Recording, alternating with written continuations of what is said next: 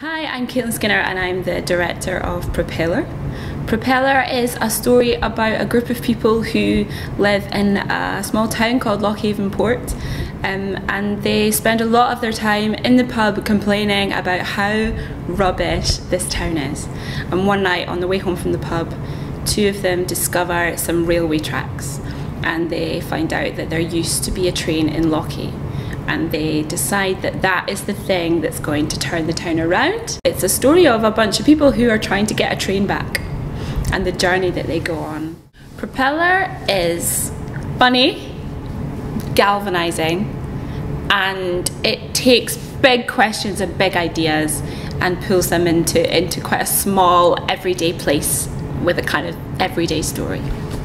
Propeller is on at Pleasance above and the Pleasance Courtyard from the 1st to the 27th of August at 1 p.m.